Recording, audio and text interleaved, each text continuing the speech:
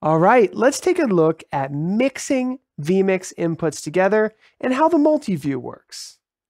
Now, you can see here that I'm kind of using a multi-view right now. I have a live camera, I have a desktop capture, and I have a title all mixed into one input that I can quickly switch to. And when I switch to, there's actually a little animation with the graphics. So it's pretty cool. So let's take a look at how this works. Now, we're going to look at a full screen multi-view later. And full screen multi-view is an output. It's a multi-view output of all of your inputs. We're not going to look at that yet. That's in an upcoming video. We're going to be looking at adding an input. Let's just do a blank input and basically organizing new inputs in a multi-view on top. So for example, we have this video here. Maybe I want to do a picture in picture.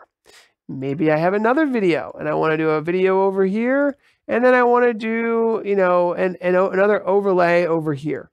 It's the ability to move around and mix together a whole bunch of inputs into one area, one scene. Now, one thing that I'd like to do to explain this a little bit, this is actually a NDI camera of myself. Let's use this as our example. What I'd like to do is create a virtual input. So this is our example camera. And by the way, it's worth noting, this is actually worth noting on a video clip here. There's the ability, let's use this as our example video, that you can sharpen the video. You see that little sharpen button there. That's a great way to sharpen the video. But you can also create a virtual input from the source or the input that you're working with. So I'm going to click that virtual input, and what it does is it creates a completely new input that's exactly the same as the first one. In fact, if I hit play on the first one, you can see it's also on the second one. But the reason why I wanted to create a virtual one is I want to show the difference between overlays and countdowns.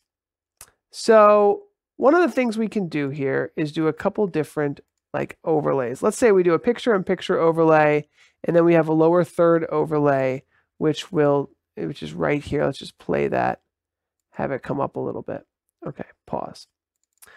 So in the multi-view, what we can do is we can select each thing that we have here and kind of make it bigger and smaller and move it around. And I did that by clicking the position button on the multi-view. Now, you should know that the multi-view is layer 10 is the top, layer 1 is kind of the bottom. So we can layer them on top of each other like this. Now, when we cut to this video, you can see that we've got the title and we have the overlays that we set up on top of this video. But they're not on top of this one. So there's a difference between using a channel of overlay, right, where we just overlay an input on top of a video file versus using the multi-view where it is built in directly into that input. So it may be more flexible for you to use lower thirds, for example, on an overlay channel. vMix has 4 overlay channels. So think about what is the best for you and decide whether or not you need one or the other based on your preference. Okay, so now that we kind of understand how that goes, let's go back to our color here. And I want to show you these presets. So let's say we've got backup 1 and we've got example video 2. Now we can click these different layouts on the left-hand side. They actually apply to 1 and 2 for this example. And you can see all of these different preset layouts that allow you to quickly kind of reorganize the way that your inputs and your multi-view is set up. So you can also add your own, and that's what we're going to do in this video. We're going to create our own.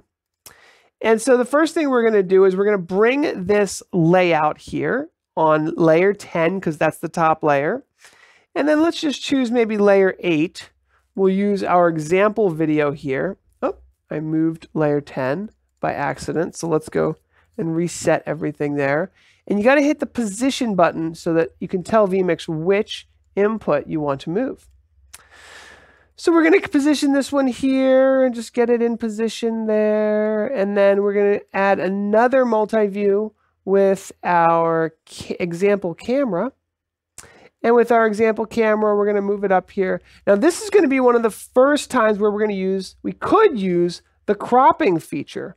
So on the cropping side, you can crop things down. It's not really necessary with how we're setting it up, but it's good for you to know that you can crop images.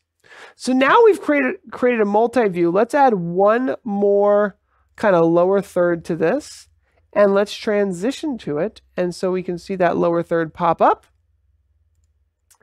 There it is. And we've got our kind of picture-in-picture layout. So that's an example of how the multi-view can work. So multi-views are great. Here's another example. We could take this large full screen video and we can put on top of it a PNG file. It kind of adds a cool layout to it. So again, we can build these graphics together, or we can use channels of overlay. So if it's a specific type of layout, you want to use multi-view. If it's just an overlay that you're going to show quickly and have come down, you use your channels. So that is how you can mix together multiple inputs inside of vMix. I hope that's helpful. Let's get on to our next video after this.